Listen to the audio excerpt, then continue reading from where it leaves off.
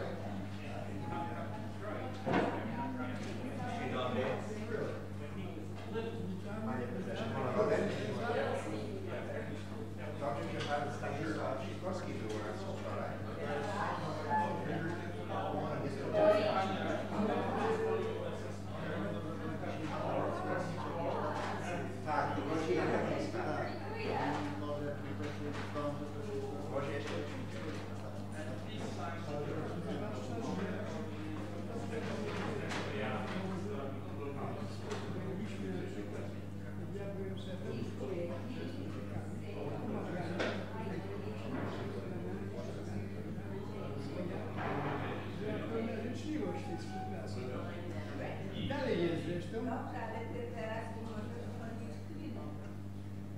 Ja to nie chodzę, ja to reprezentuję, jestem. Nie, ale jestem Na lat wiceprezesem. Na razie jestem. No, bo tak nie prawie. Bo tak wydało już pani 90 lat. Ale co to jest za osiągnięcie? Pani Rada też jest prezesem koła? Chłopcy i Co za rodzina, wybitna. Ciebie się uczymy, jak ty dałeś na całą, rozumiesz, świat, rozpocząłeś działalność. No, panie sobie rakiem na księżycu. No i właśnie, miło, że wydawałoby się, że jako syn. Może są, może nie są. Raz twój tata, prawda, cię nauczył, że tą historią swoją bardziej na młodzież. Ja swoją, bo jak mówił wczoraj na Szleka, działanie przez 40 lat.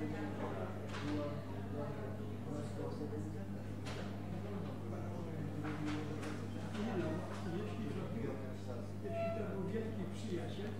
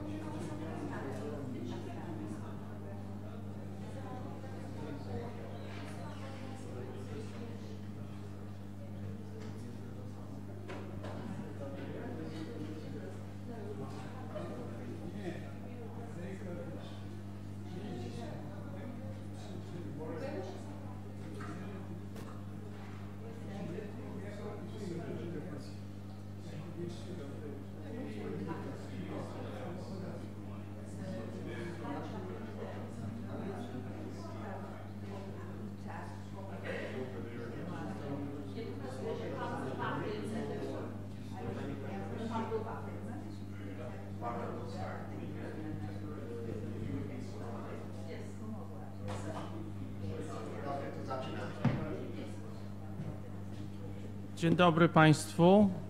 Good morning everybody.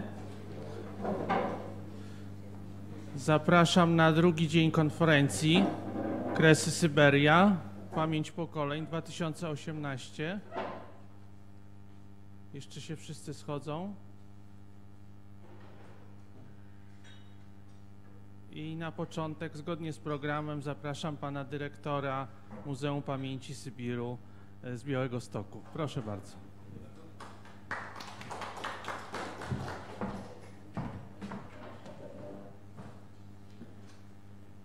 Dzień dobry, witam Państwa bardzo serdecznie. Good morning. I think that will be better when I speak English. I would like to say thank you that we can present our new museum, the Siberia Memorial Museum. To the most important words, Kresy and Siberia, are very important for us too. Our museum commemorates the history of the former Eastern Territory of the Second Polish Republic and memory of Siberian trauma. We show peaceful life before the Second World War, the beginning of the war, or to our enemies, first Nazis and next the Soviet Union. But the most important part of our story is living in Siberia during the Stalin time. We also talk about Anders' army and memory of Siberia trauma after the Second World War in communist Poland and abroad in the West country. I know that we are going to cooperate with Kresy Siberia Foundation. Together, we should create our memory about the past, about our Polish history. Why are we building our museum in Białystok? During 4 large-scale deportations organized in the 1940s, about tens of thousands of inhabitants of Białystok and its surrounding were deported to Siberia and Kazakhstan. Particularly, every 5th inhabitant of Białystok disappeared from his or her apartment, house, courtyard, street, or square. Now Białystok is the last huge city in Poland, which before the Second World War was located in the eastern part of the Second Polish Republic.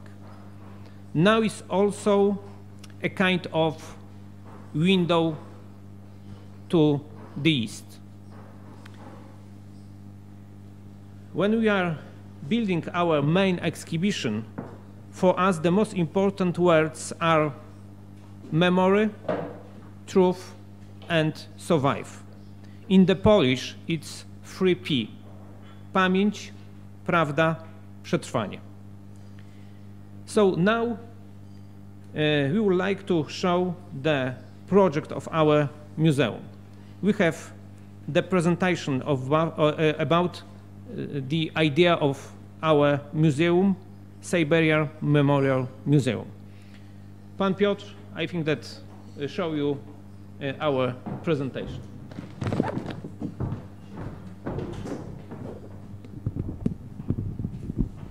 Ladies and gentlemen, thank you for the floor. Let me be a bit more mobile, okay? Won't you mind? And I will use some laser indicators as well.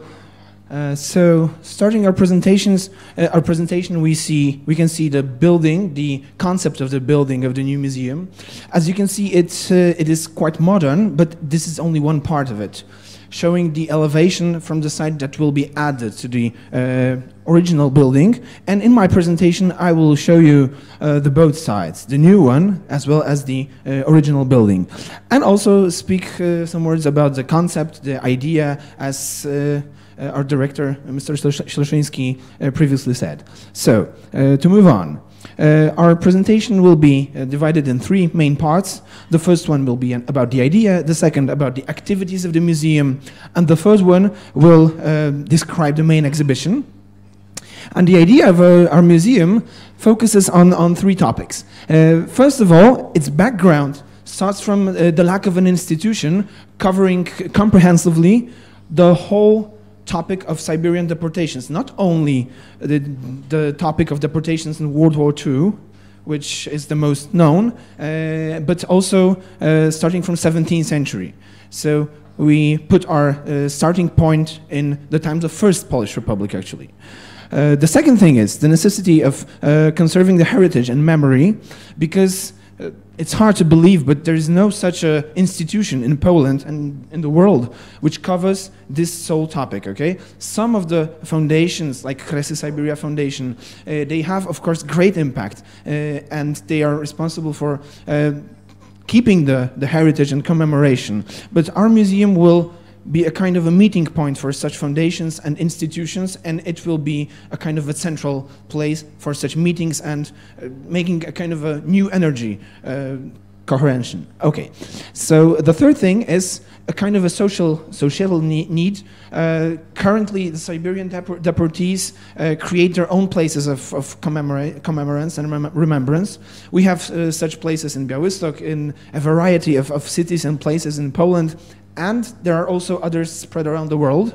So, as I mentioned previously, we want to organize this in a one kind of coherent and with a good impact museum. So, this is the background, and our mission, our main goal is to collect, to protect, and to share every single item of knowledge about the topic of deportations. So, it's not only about the great history, it's also about those little items that are close to your hearts, to the heart of every Siberian deportee, which is for the society often not even known, because people don't see those items. They are in the houses or in the family heirlooms of the Siberian deportees and their descendants.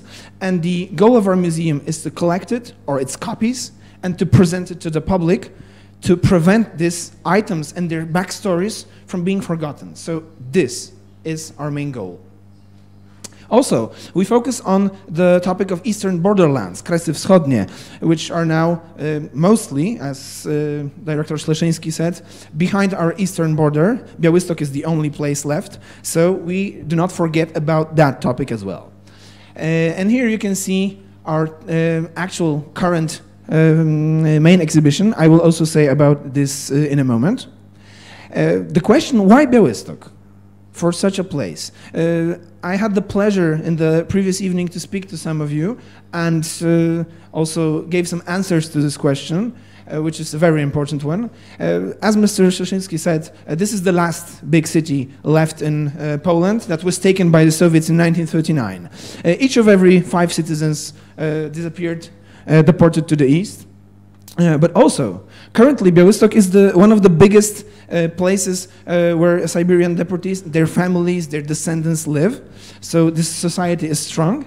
And since 18 years, the city hosts the annual march that commemorates the Siberian deportees. The biggest event, I guess, in the world that commemorates the fate of Siberian deportations. Okay, so now moving to the action, because I ended the previous part with an action, actually, the march. But the museum's activities are wider than the march itself. We are organizing the main exhibition and the temporary ones. In a moment, I will, of course, expand this topic. We're collecting and conserving exhibits, which is really, really important, and it's linked to our main goal, to conserve the memory. We also provide educational activities to the students, but also to various groups, not only pupils, but also older younglings, like students, and also for people, for adults. Organizing artistic events like concerts, like movie projections, so it's a wide topic. Scientific conferences and research seminars, we participate in such, like right now, and we also organize them in Białystok. for making the society of people who work on this topic closer. Okay, so this is an important impact on the scientific work covering the topic of deportations. Publishing activity, and I have something that will prove that in my bag. So after our presentation, you will be able to take some leaflets, handouts, and publications of the museum. Popularization of the remembrance. So this is a kind of a quite obvious goal and activity. We do it in various ways, using social media, using traditional media, organizing those all those activities upwards. And the last part of our activity is organizing help with searching for data about the deportees, for their families, for their descendants. So if somebody searches for his or her parents or grandparents, their fate, where they were deported, how to find that place, because often the name of the gulag or the name of the camp or a village is no longer meaning anything. In Soviet Russia, for example, they had a certain name. Now this name changed and it's hard to find them. So we organize help how to find it, and it's also a very important part of our activity.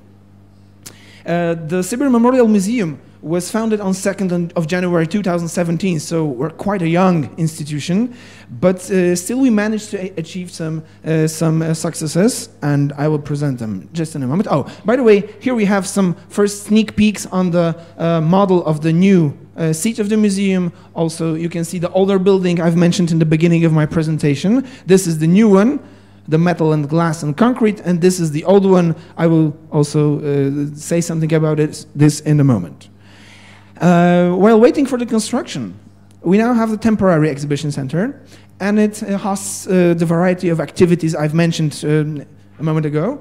You can see that it covers both the adults, the Siberian deportees and their families, and also children from schools, from kindergartens. So the activity is addressed to virtually all citizens of Białystok, and also everybody who wants to come to visit our museum. Also, we are active outside of our walls, presenting some temporary exhibitions, open-air exhibitions. You can have a glimpse of what do I mean. It's a set of our exhibitions in the open air, in some tunnels, undergrounds. Also, we use some specific forms, not only boards like here, but also some pavilions and silhouettes of people. Here is a kind of a special exhibition. It looks like people are standing next to people, and this is a silhouette only. So this was this had really great interest with the visitors of Białystok. And the last part of our activity, I want to say something more about it. It's the march I've mentioned previously. The museum participates in the organization of each march since we are active, so since over 1.5 years. This year, in 2018, the march was organized under the theme of Via Siberia to Independent Poland, and we also prepared 2 exhibitions that were presented at the march venue at the beginning and at the end. Now, I would like to say something about the, let's say, more gentle activity of our museum, more subtle. I named it Care and Commemoration. It's not so organized in like events or certain meetings of people. It's more diverse. We try to meet with the deportees. We try to organize some meetings with their descendants. Like here, this lady's parents made some memories. A book was published by our museum. So we organized some meetings for school children with them. After that meetings, the pupils could talk with the lady. Also, we meet Siberian deportees and their families in our museum, collect materials from them, conserve them, and this is a really important branch and part of our activity. This is the care not only for the documents, but also for the people. They often need to speak about their experiences, to present what did they came through, or their parents came through, or grandparents. And we do not only collect the documents, but also listen to them, write down those memories or record them, which will be also presented in a moment. As you can see, we have a glimpse of what people share with us. Some big boxes, some small boxes, some really small items like this, or little booklets, a variety of exhibits. And nowadays we have over 3,000 new exhibits since the museum started its activity, and we got a lot of exhibits from Białystok Military Museum as a kind of a part of exchange. So now we have a huge collection. Let me just get back in a moment to the room over here. As you can see, the room is really small. It's like this one, not bigger. And we can present there only a small part of our collection, okay? So it's 3 or 4% of the overall amount of exhibits we have. But the final seat of the museum, which I will speak about in a moment, excuse me, will be able to present virtually all of the collection on 2,000 square meters, but this will be described in a moment. So what I want to say in this part is that we really, really deeply care for every single item, every single document that comes to us, and every account, every speech, record, or writing that is given by the deportees or their families. This is a proper place for them to conserve them, to keep them living memory. This is important.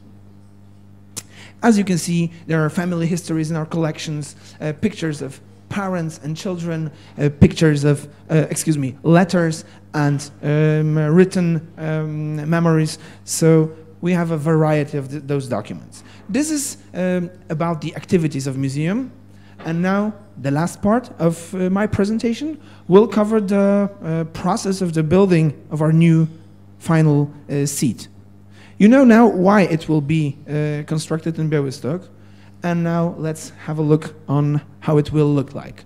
So first of all, the proper location. As you can see over here, it's a bit too light here, but you can see this dark line. It's a railway. And it's not accidental that the warehouse is over here. This is, I think it's a glitch. It should be over here, so excuse me. So this railway was leading to the east. And now you can guess what was it used for. Here we have the Poleska train station, and in this place, Soviets in 1940 and 1941 organized deportations. So the warehouse that will store the museum, it's over here. It's 200 meters from the train station. So this is an important factor. It makes the museum a part of the living history. It's not an accidental place. We choose the place to get easier to people with making them understand why this place is linked with the deportations, okay? So being close to the train station where the deportations were started to the east. Let me remember, one of every 5 citizens of Białystok were deported. Okay, so the warehouses. It's a larger complex, not only one. We will, our museum will be placed in one of them. And the whole group was built in the 30s. They have a side railway track, so the trains could access them from the side. And initially, they were constructed for the Polish military in the times of Second Polish Republic, in the 1930s. They were used by the military for storage of ammunition, of other military equipment. And when the Soviets attacked Poland in September 1939, along with Nazi Germans as well, of course, first, Białystok was taken by Germans, then it was given away to the Soviets, and the NKVD and Red Army took the warehouses and used them first for storage as well. But it's very possible that when the deportation started, the warehouses were used as an assembly point for the groups of deportees. So this also had a meaning for the people. As you can see, the state of the building, of all the buildings, is quite poor. One of them is actually already refurbished, but it stores a kind of a cultural center. And the other one, that will be our museum, is being refurbished. So this is a photo from this spring. Now it's in better condition. In a moment you will see it. So as I mentioned, the railway station is several hundred meters from those warehouses, and it's a place where the transports were organized. Here we have an overall view on the building. You can see the new part and the original building made from bricks. This is the warehouse. Of course, we plan to refurbish it. And this is being added right now. There is a plan to place some railway carriages, of course not passenger carriages, because as you know, they were not used to transport people. Poles were transported in cargo carriages. So such carriages will be in several places in the exhibition, as well as a train engine. So the overall concept of the museum seat intends to keep the original warehouse in its proper form and add a new building for administration purposes. This is a set of photos from the beginning of, from late spring this year, also before the works started. And the interiors of the warehouses look like this. They will be cleaned. Some of the walls will be removed for the purpose of installation of the main exhibition. The main exhibition will take 2,200 square meters, being the biggest exhibition in eastern Poland, east from Wisła River. So it will be a huge, huge museum. As I said, the biggest one east from Wisła River. To move on, what's interesting to add, also, as you can see, it's quite dark inside. The lower floor will be dark because it has a certain purpose for the narrative of the exhibition to be dark, because we need to build some atmosphere. And the upper part will be refurbished with a skylight in the rooftop to give some light inside the rooms. The main exhibition and its design was prepared by a Belgian company, Tempora SA. They won a kind of a contest in 2014 for preparation of the concept of the main exhibition. This is a sneak peek of their design. We also will present a short movie in the end of my presentation about the design of the museum. So this is it, and this is the division of our levels. To complicate the things, we will start over here in the center, not in the upper or lower level. We start here, go in the dark part, which will prepare the people for the experience of deportation. The whole ground level is about the deportation, the horrible experience that struck the Polish citizens. It ends over here, moving upwards to this first floor, as we name it, in the inhuman lands in Siberia and Kazakhstan. And this also gives a glimpse on the 19th and 18th century deportations, and then gets back to the Soviet Union. So the main focus of the exhibition, it's the deportations linked with the Soviet system from before the war, during the war, and what is really important, from after the war. Lots of people do not know then, that in 1945, when the war ended, it did not end the deportation process. And this topic will also be covered in the last part of our museum. That people will be already feeling that they're exiting the museum, but they will see that there were transports that were going to Siberia backwards. So it will have to make an impression, a really, really strong impression on the visitors that this process was longer than the war itself. And after finishing the exhibition, the visitors will move down to the Katyn Memorial. I think I don't have to explain what it will be about. It will be a place not describing Katyn. The amount of words said about Katyn is really big, and we have a Katyn museum here in Warsaw. We will only give a commemoration for those people and a place that will link this story with Siberian deportations, because this link is also very important to understand. The second deportation, done in April 1940, was a deportation mainly of families of officers killed in Katyn massacre. So we will also focus on this topic in the presentation, in the narrative of the exhibition. So this is the overall plan of our museum, with describing of the parts itself. And to move on, This is the look of the building in 2017 after the first stage, 2016, excuse me, after the first stage when the basements were constructed of the new building, and you can see how poor looking was the old warehouse. And now, it's like this. Those photos were taken in the summer, so we are even higher with the construction over here, and the warehouse is actually being refurbished, cleaned. The bricks are being refurbished, the windows are replaced, every single thing that needs replacement is already replaced, so we hope that the works will be in schedule and on time we will finish the building. And nowadays we are like several days before opening the tender for choosing the company that will build our exhibition itself. So the outer building is under construction and the interior will be built in the upcoming several years. And that's all for now. I will also finish my presentation with a short movie. So one moment, please.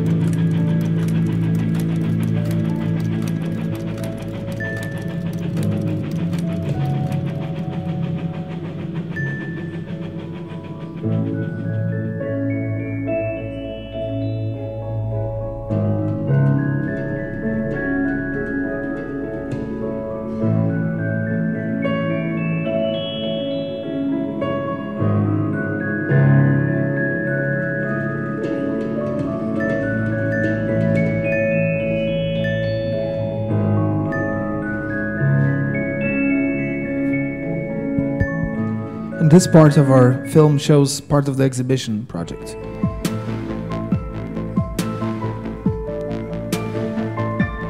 The data given in the movie ending, it's a bit out of date. We actually have more exhibits, over 3,000 as I mentioned, also more recordings and more written memories. So this data is for 2017, now we have even more, and hopefully this will still grow.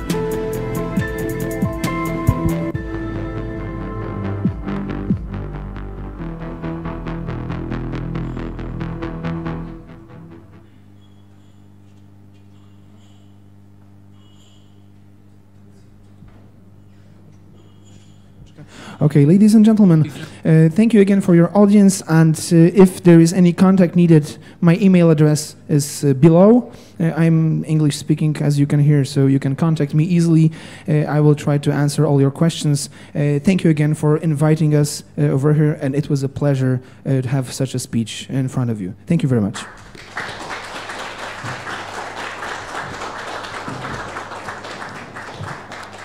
Piotr, Wojciech, thank you thank you both very much for coming. I think that you have something About our museums. So this is some materials.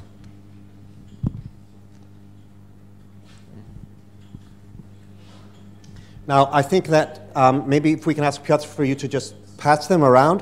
One of the things that we wanted to do was we've been actually talking to the museum in Białystok, the Polish Army Museum, for a few years, which was the parent, if I can say this, the father or the mother of the Memory of Sibir Museum, Sibir Memorial Museum. And now that the museum in Białystok has established its own identity, it was a great pleasure to discover this, and we decided together that we were going to make a formal partnership agreement with Kresy Siberia. So I think we were going to have a very short ceremony to sign this agreement here in front of you and in front of the internet. And this is an agreement for us to start working very closely together around preserving the memory, the truth, pamięć, prawda I przetrwałość, preserving the memory and the truth and the survival of these experiences. So I think if I can invite Mr. Director here to... We will officially sign this. I might ask Greg if you could take a photograph of us for history as well as we're doing the signing here. It's not like when President Trump has a big marker. We only have, I think, some pens or something. Did I bring my pen? We have argument, but we don't have. We have, yes. So,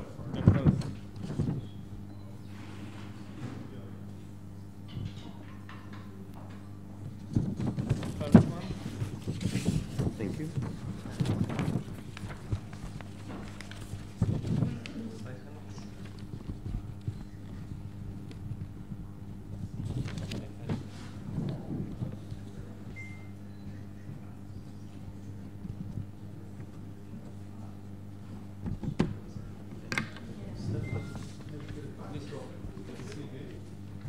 Yes, can we get the picture of MPS, the museum? Mike.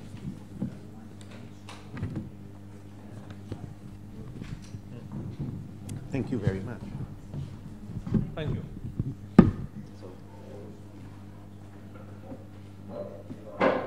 And perfect with the backdrop. And you know, as we were seeing yesterday at the dinner, it's easy to sign a piece of paper, and we have to sign lots of pieces of paper, but we were saying that for us, we're actually committing that we are going to start working much closer together, and perhaps even our conference next year or in some years we can have in Białystok, that we can get some partnership happening like that as well, and maybe start moving it around and do different things. But that's one of the possibilities. Taking more partnership and making the interviews available and possible in some of the exhibits that are in the museum, placing them on the internet, and vice versa. I think it's just the beginning. We have a lot of possibilities. I agree with you, because this agreement is only paper, but I think it's only the first step. But I think that the most important is when we really start collaborate between people. So I think that now this is the first step, but the next year will be the second, third. Maybe the next year we meet in Białystok. Yes, and absolutely at the March, the 19th March, because it's the 80th anniversary of the beginning of the war, the invasion, so we have to mark this. It's the 100th anniversary of Kresy becoming part of Poland's republic in 1919, as Tomasz Koła-Kozłowski told us. So we want to organize something quite significant, I think, if we can. Well, let's think about that, how we can do that. Now, Mr. Director, if I can ask you to just stay here for just another minute, and maybe Piotr, if you can come up as well, because I think we had some time at the end of the day, but you have to go back to Białystok, don't you? Immediately, these guys are going back and forth to Warsaw and Białystok 3 times this week, so they won't be able to stay for the end of the day questions. So I thought, Maciej, if it was okay, we could maybe take 5 or 7 minutes to just have a bit of a discussion around this. Fantastic exhibition, by the way, so I invite you to ask any questions. Po polsku albo po angielsku. Can I just say Alan first, and Adam, and then Grace, and then Marek, and then Ivona. And Paul, if we have time, I think that's 6 questions, but let's remember that sequence. Okay. And can we pass you a microphone so that the translators can hear you upstairs? I know I can hear you, but they need to. I'm curious, with such a major project like this, where does the funding for something like this come from in Poland? The funding for the project comes from the City Council, City of Białystok Council. It's a part, and mostly it's financed by an EU grant. We're talking about the exhibition. The previous stage was also co-financed by the state money, mostly the city money, and another EU grant. So this is a kind of a co-funding. Exactly, yes, that's it. Hi, I have a kind of a similar question. Where does the majority of the collections come from? You said that you have things on loan from the military museum. Mm-hmm. I've experienced working at a museum that was founded in 1933, so rules were a little bit more lax about acquiring collections and things like that, so I'm aware of some of the more current challenges for museums. So for such a new museum as this one, how is it mostly through institutions? Are you relying a lot through private donations? If you could say something about that. It's a variety of sources, but your question is very interesting, especially covering the topic of the museum exchange. This is not easy, and the answer for this question is we were starting our activity in January 2017, and we received materials from the Army Museum like several months ago, so you can imagine it was over a year of preparing the exchange, so it was not easy actually. It was quite difficult, and it was covered by the Ministry of Culture and National Heritage, so it took over a year to prepare this process. This was the biggest batch of the documents and materials. Some of them come directly from the families. It's maybe 1/5 or 1/4 of the materials, which comes from the families, heirlooms given by the deportees themselves or by their descendants.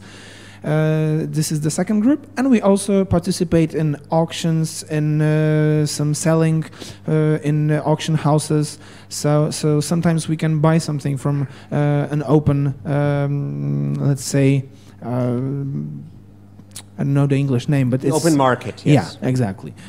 That's it. So three main groups. Of course, sometimes we also have some materials donated by private people, not selling them. So this is the main. These are the main sources of our incomes. Okay, thank you. In this year, I was in Italy, so we have very good relation with the person who live in Italy. So, for example, we have a lot of materials from this part of Europe. So we start to have good relation with different group of person from the different countries. It's very important for us, not only from Poland, but in the other countries and the other continents. So. Thank you. Now, I think I'm just trying to remember when we had the 6 questions, was it then Grace, and then Ivona, and then Paul? I haven't missed anybody out of the way, and I think they're, and Marek. So, well, I'll ask you to keep questions short and pointy. I don't really have a question, but I do have a reaffirmation because we were in Białystok recently, Greg and I, and we visited the facility on Sienkiewicz Street and met with Pani Anna, and we were blown away, even on that small bit, and also on the magnitude of your project. We watched many films with her there. One of the things that really impressed me, and I want to share, is that how you have involved young people in this project. In Białystok, you have the bike, they get all the young people to get on a bike and go out to the cemetery, I think it is, or to the railway tracks with lanterns and place memorials. And always having the children and the adolescents coming into the museum for these various projects. To me, that was amazing, because this is something that I know that we all want to include the next generation in this. And I just wanted to reaffirm that we were there and we were already impressed. So wish you very luck, and we're so happy that this project is ongoing. Thank you very much. And to add something, the cycling action, it takes place today as well. So it's the next edition. This is why we are going back to Białystok. Thank you. Now, I think we had Ivana and then Paul. And Ivana Januszaitis. I live in England. Yesterday, I shared my song that I've composed, Where Are We Going? And it's in English because I feel it's really important that the English-speaking world should hear our stories. I ja jestem właśnie potomkiem jednej właśnie z Sybiraków. In my song, when hopefully you will hear it, I sang it yesterday, there is a verse in Polish which creates that, I would like to think, I think you all agree, creates that atmosphere, which is terribly important. What I want to say is I'd like to offer my musical services. I can do a concert. I have a large repertoire of Polish wartime music, Polish folk music, Polish patriotic music, and obviously this is very close to my heart, this composition which I especially wrote for Kresset in Siberia, and I'd love people to hear it. And I'd like to engage what that lady said in the corner, Grace, how important it is to get the young people involved, and I have an experience in working with young people, so I'd like to share my humble services with the museum. Thank you. I'll be in touch. Thank you very much. Thanks, everybody. so the cooperation is starting already. Yes, you see? already. We would love to. Okay, Paul. Yes, my father was an exile in Siberia before 1920. So I'm very excited to hear that there's a potential of finding out about his history. I know where he was, Novomykolayisk, somewhere near the Ural Mountains. So I'm really, really happy to hear that that's a dimension of your activities. We would be delighted to help in any form.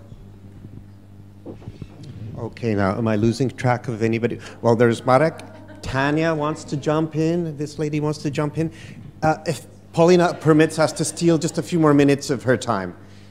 Just a few. And then we'll steal it from Marcin. It's actually two questions, but very short, very quick. One is, have you been in touch with Instytut Sikorskiego in London?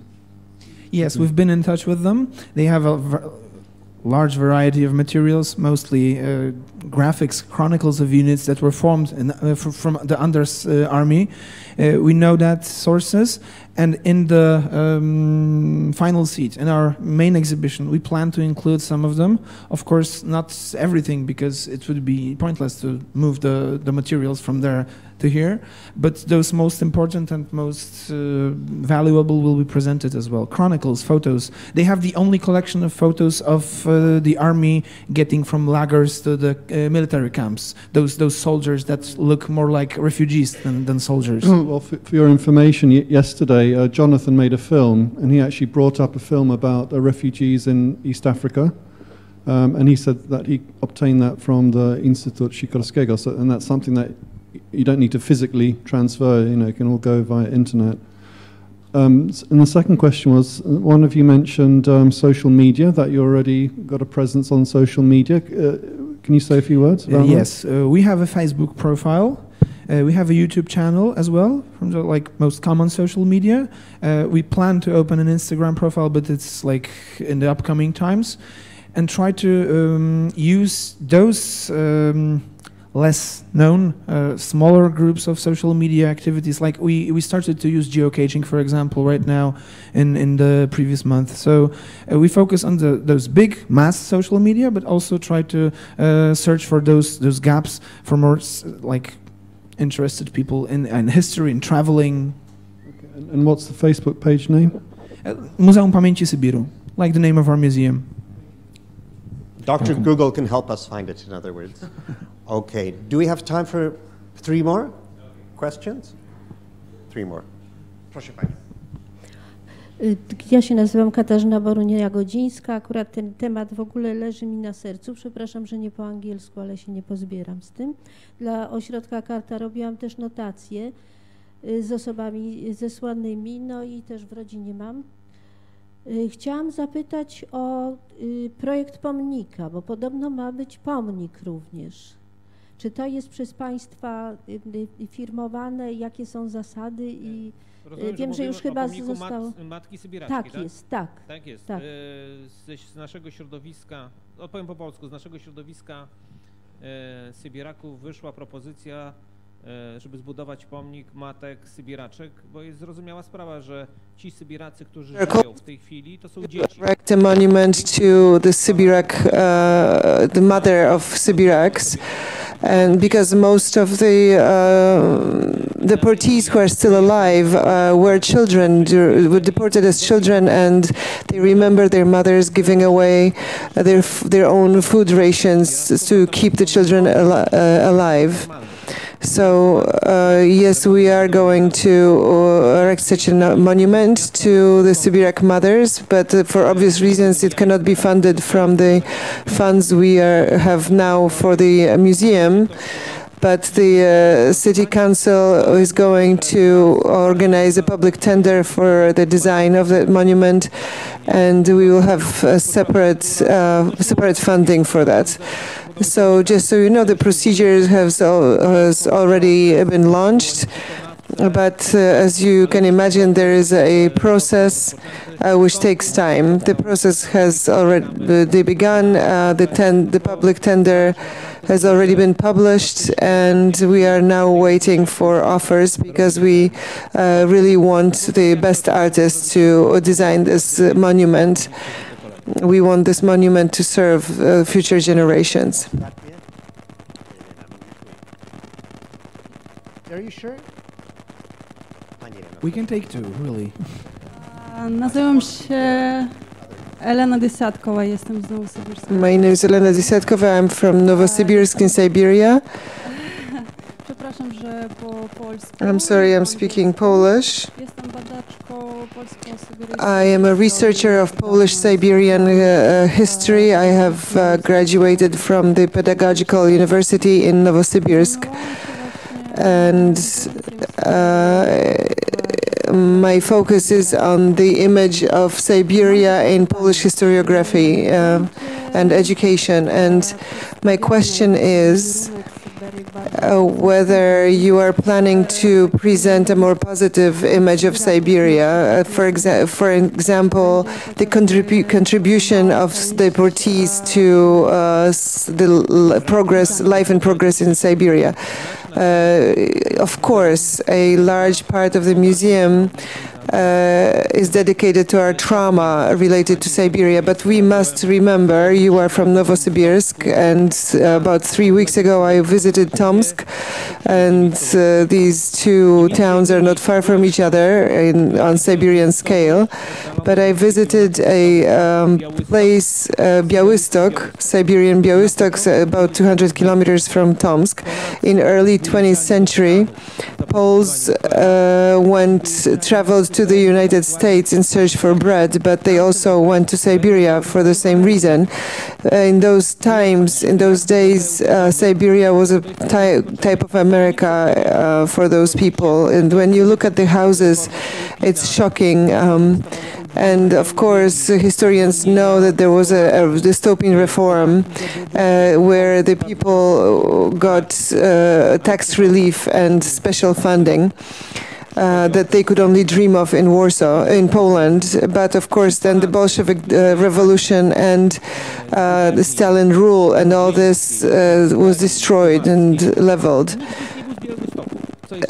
Those people who came from the Suwalki government that went there were not from Białystok, but they called it Białystok because they wanted their town to develop as fast as the Białystok they remembered from Poland, because the Białystok went through a very rapid development at the end of the 19th century. But in 1938, during the Great Terror, within one night, imagine that, within one night, all men were arrested. I think over 80 people, out of 80 people, only 2 returned. The rest were executed. Nobody knows where they are until the 1990s, when the local river exposed their bones. There is a film about that. We can guess that they belong to those Poles from Białystok, but they generally are the victims of the Great Terror.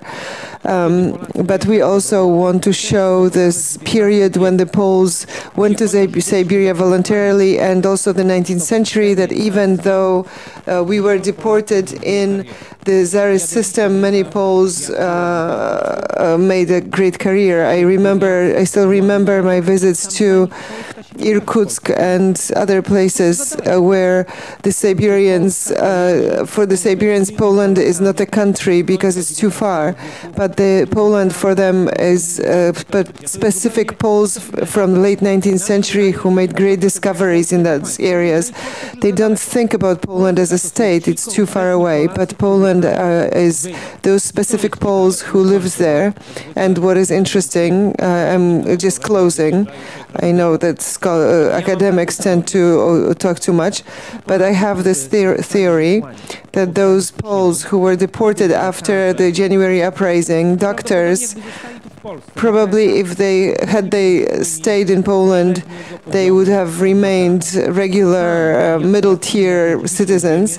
But when they arrived in that virgin earth, they immediately became the elite, and it's very clear. And paradoxically, it was their chance also to advance in life. But we want to also show that, because we do not want to compare Tsarist reprisals to Stalinist reprisals. The Tsarist reprisals were very hard, but there was a way to progress nevertheless. Under Stalin, there was no chance. Ladies and gentlemen, I have this dilemma. In our program, we are over time, way over time, so now we are taking time from the next papers. So I don't want to offend anyone, but I have a question. When do you really have to leave?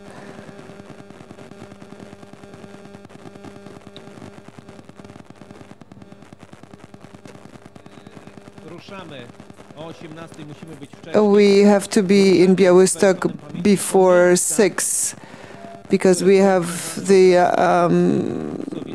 cycling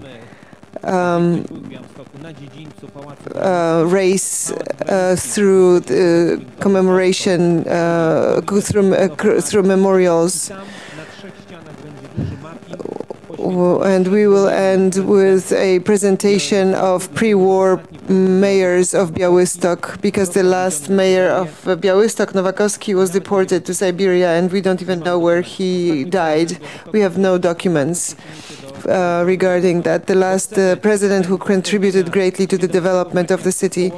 We want to connect these memories of Białystok from the 17th September with the restoration of independence. Apologies, Mr. President, I'm very sorry. I'm sorry, Tanya.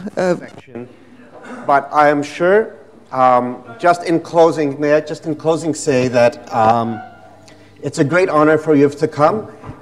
We will be together again tomorrow night. We will be on TV. Is it Hala Polonia on TV Polonia at 10 p.m. So if you would like to watch this, and then there will be a podcast, I think. So if you have any questions you would like me to ask the director and Piotr, I will ask for you, I promise, tomorrow, and I'll give you the answers back. But I'm afraid that we do need to now go to Paulina and talking about her personal journey to Siberia. And Otherwise, we won't finish the day. So thank you again very much. Bardzo dziękujemy. Dziękuję bardzo. So can I present Paulina Kashuba? Paulina, are you ready? Do you have your technical everything? Yes, maybe I'll present it just in Polish. So we say Yes, of course, of course. Yes, because they will make a simultaneous translation. Tak, to proszę po polsku. Dobrze. Proszę po polsku tylko. And so I will also just say for Paulina's introduction, please look at the speaker's profiles because it talks a little about her very varied adventures. I feel like I have to wait for the atmosphere to settle a little bit. So, just a moment.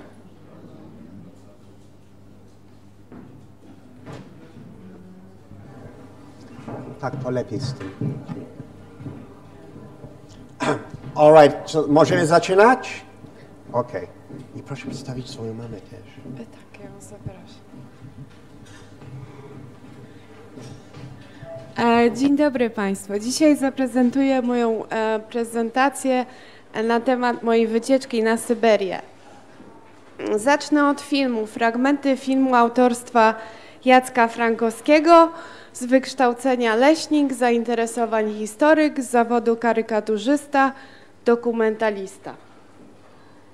Następny, proszę. Tutaj przedstawię krótko moją rodzinę, o której będę opowiadać. Anna Jankowska. Aleksander najstarszy, już był po maturze. Później ja i Wanda, którą tam się rozchorowała, to przyszedł taki kawodzista, zabrał, my weźmiemy ją na leczenie. I w grudniu, proszę pana, przysłali zawiadomienie, że wasza dочь umierła 22 grudnia.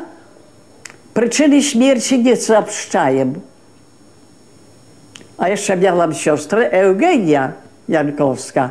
No i ten najmłodszy brat, Witek, który tam wagon wywrócił. Nazywam się Witold Jankowski. Jestem synem gajowego Ignacego Jankowskiego z leśnictwa Grobowiec, powiat bielsko-podlaski. Mając 8 lat z całą rodziną zostaliśmy wywiezieni 10 lutego 1940 roku na Syberię. A później jak przyszła wiosna, to myśmy ożyli. Rwaliśmy szczaw, lebiodę i pokrzywę. I mama to gotowała, odsadzała i robiła z tego jako szpinak. A jeszcze z Polski miała troszkę mąki, tam zaprawiła, prawda, i tym się żywili. Doczekaliśmy wiosny, Syberia piękna, dużo w lesie kwiatów. Tam nie trzeba było sadzić kwiatów. Takie wspaniałe kwiaty, że u nas w ogrodach ludzie nie mają tych kwiatów, jakie tam. Proszę pana, 100-letnia z kolchozu przyszła kobiecina, a ja byłam akurat w tej izbuszce. I ona tej pani wróżyła, bo jej mąż na froncie był.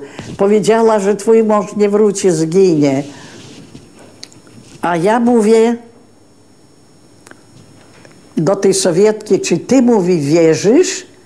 On mówi, zaczekaj, zaczekaj, ja zaraz tobie wszystko powiem. Pan wie, sypała jak z rękawa. Masz brata, który chce iść, mówi, na front. Twoje łzy jego nie puszczą. On pójdzie do armii, ale nie do tej. Mówi, ty masz narzeczonego, pilota, ale z nim się nie spotkasz, bo on zginie, mówi, śmiercią pilota.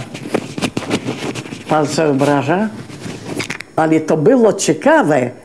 To myśmy mieli oddzielny pokój i prycza była i na tej pryczy wszyscy tak spaliśmy. I pewnego razu pokładliśmy się, wie pan, a tu raptem ktoś tak po ścianie, jakby worek szyszek rzucił z takim szelestem. A mój tata mówi, Janeczko, bierz ołówek, zapisz, datę, godzinę, wszystko. Zgadzało się, że to Czerniawski zginął tragiczną śmiercią i dał znać, I ja dlatego wierzę w życie pozagrobowe.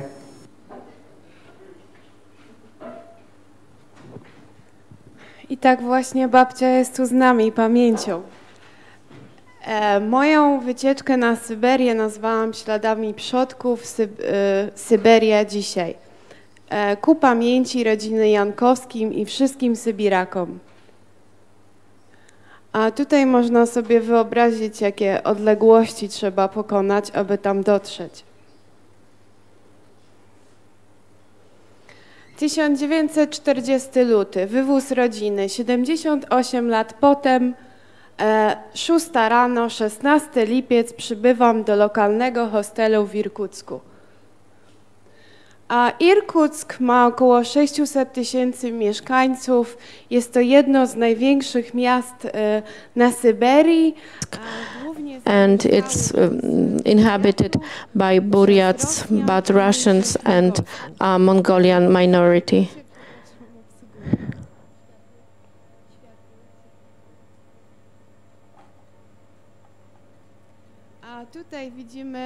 We see a church, Cerkow, in Kazan. Kazansk, it was built in 85, finished in 92, and the churchgoers are waiting to enter it. And Irkutsk is famous for wooden architecture. They survived from socialist impact, and the traditional architecture is kept. The buildings do not have any foundations, therefore with time they sink in. On the right there is a monument commemorating the Red Army.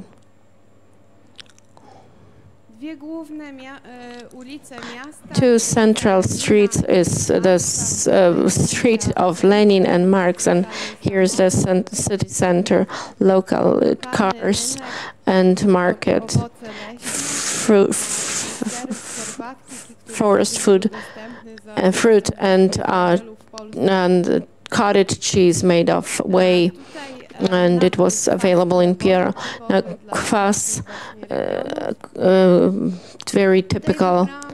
Here I have chosen some dainties. That is kwas, cold soup, and bureki. So they're like pierogis with meat.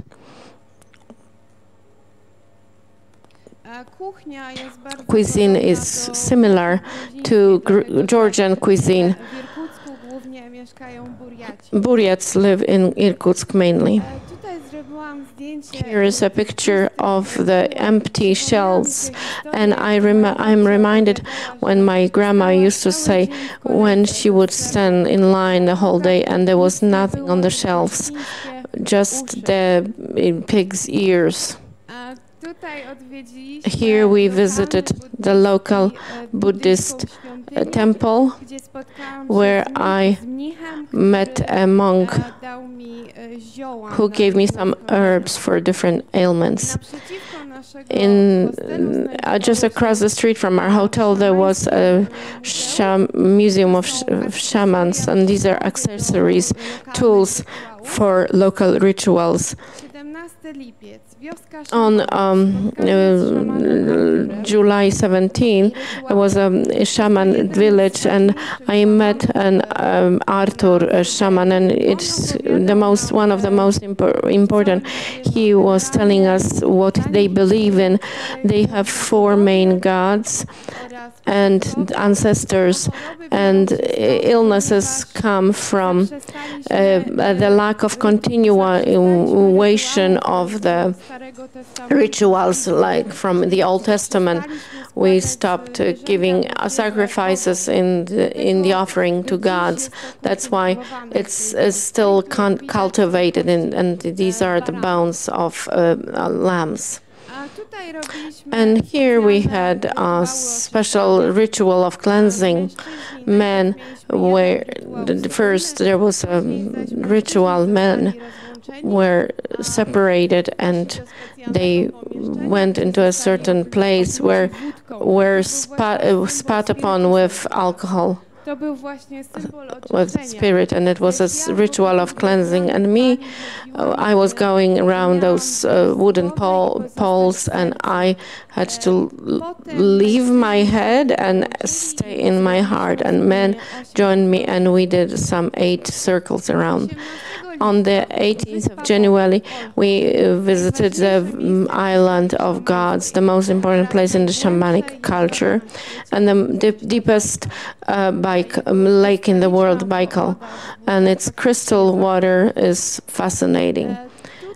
Here, I have the local. I'm their local rituals. Each ribbon represents something else. Red means love, and white means purity. And you can see beautiful landscape from Baikal. I was mostly surprised by wild horses that were running around our car. This is one of the most important places in Olchon. People come in the morning with rice, with drinks to feed gods, and they attach the ribbons. Just like I said, each one has a different meaning, and this is some kind of a prayer. I had my yoga in the morning here. The island is 730 square meters, 71 kilometers long, and there are steps, and the rest is covered with trees, fir, and pine. Fish is mainly supported by fishing. I mean, the island is supported by fishing. There is a new yacht. Here we have some local souvenirs, furs that are useful in the freezing temperature, and local medications. Animal organs are used in their production. July 21st to 23rd, there was a little bit a sample of my grandma's trip on the train. I decided to choose the Trans-Siberian train for 36 hours, and it was an open car, Ploszadzki, and you could smell Russia there, vodka and kielbasa. Here I see the map, so you could imagine the vastness of the distance. We went from Itskurt to Altai. It's 3 in the morning. It was a Moscow time. And we switching the trains to Taiga. My grandma came to Taiga. She was deported to Ozyorki in Pierwomajsk. And by sleds they came here to Taiga. That's the end of 36-hour trip. Boys who represent the football team in Tomsk.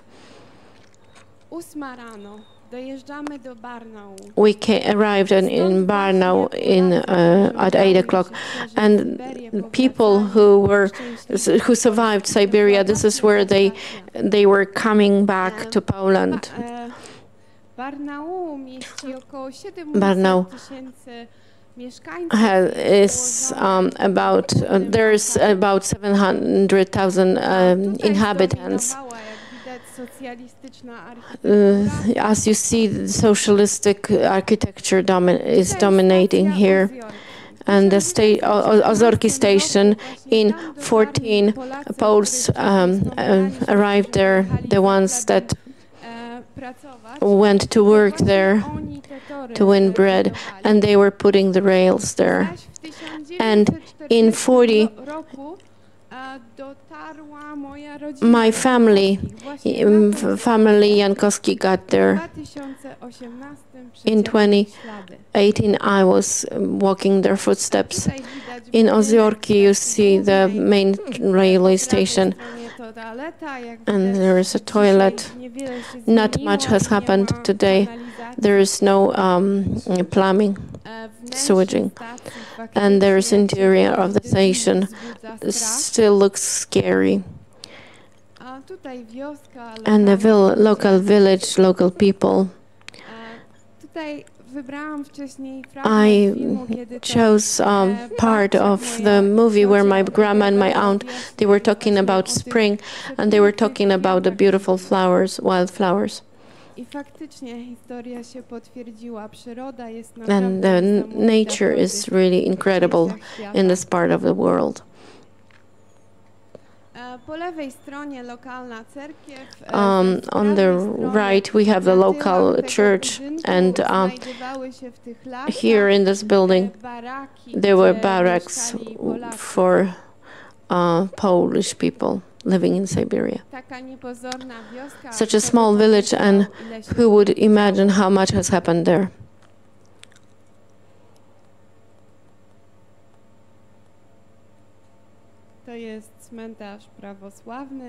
Orthodox cemetery, and the most beautiful part of my trip, and that's meeting Ludmiła.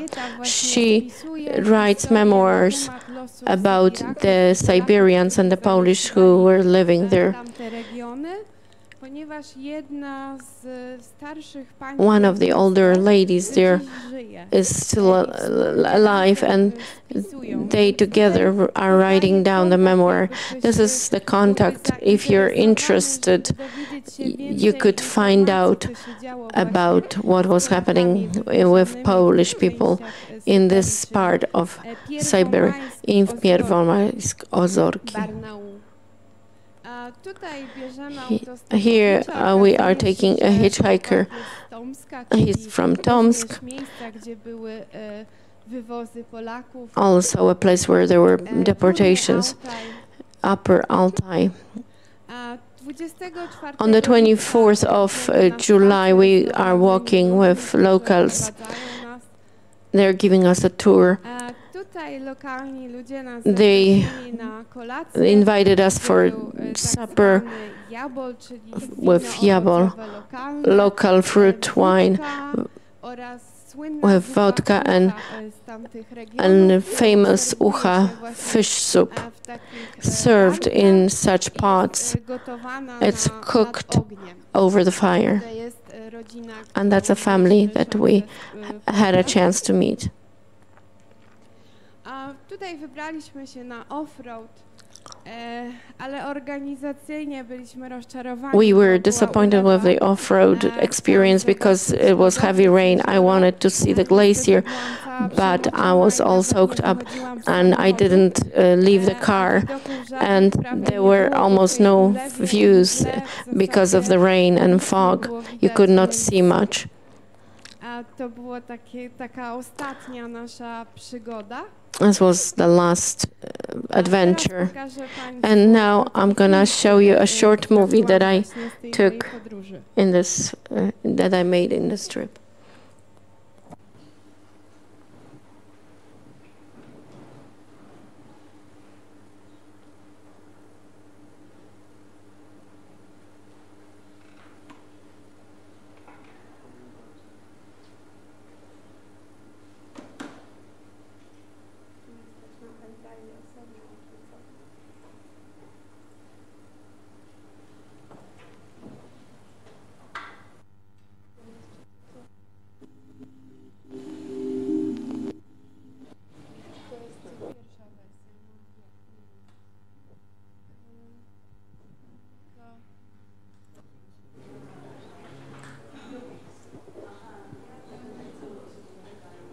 A w tej prezentacji nie ma? A, stream 2.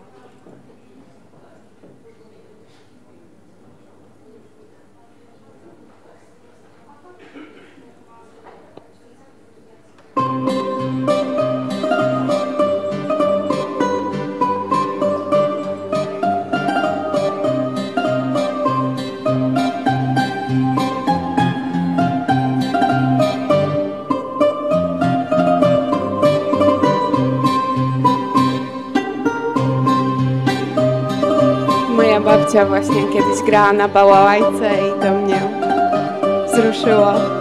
My grandma used to play balalaika. This really touched me.